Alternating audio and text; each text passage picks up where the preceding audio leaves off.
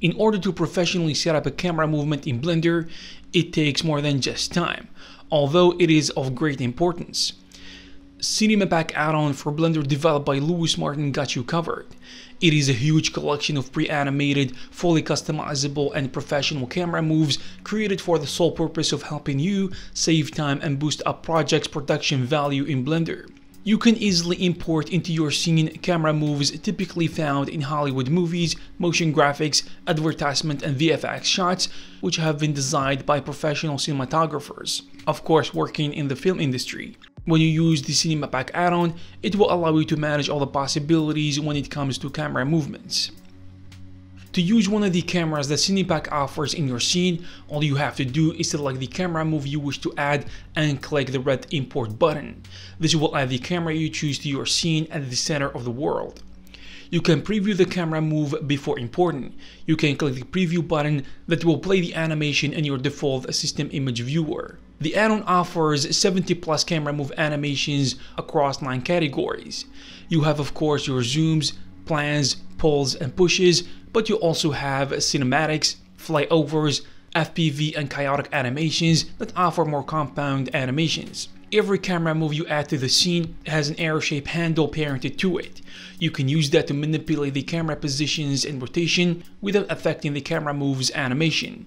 You can also animate the handle to get even more compound and complex animations.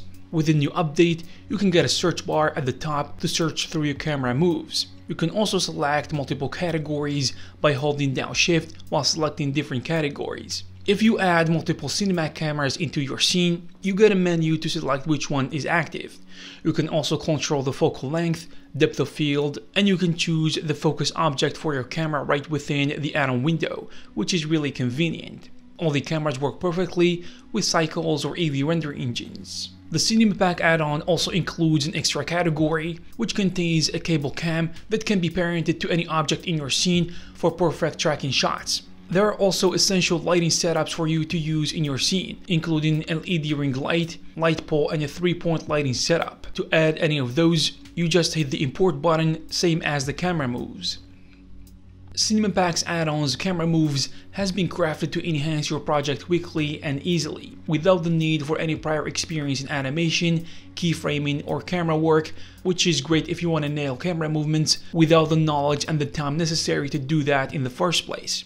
You can use some of these cinematic movements to add crucial production value to your shots and to add visual interesting stuff for music videos, or maybe to try out some of the chaotic moves in your next Blender simulation or motion graphics video. But the takeaway here is that possibilities are endless, so you have to be creative about it. Also, every month more camera moves will be added to Cinepack, so be sure to stick around for more updates.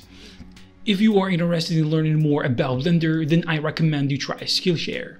It is a learning platform that has thousands of classes on a variety of different topics. And you can find a lot of classes about Blender that can help you do that step by step. For example, this class called Blender 3D, your first 3D animation, in which you will learn rigging an animation in 3D as a beginner. This course will cover skills traditionally used in animation, motion design, and video game design. If you are a beginner or someone who has a bit of experience with Blender, then this course is gonna be definitely for you. The first 1,000 people to use the link will get a 1-month free trial of Skillshare. If you are interested in this add-on, you can find all the necessary links in the description. I hope you found this video useful and informative. If you have something to add, you can leave it in the comment section below. Also, you can check some of our previous videos. Thank you very much, and I'll see you in the next one.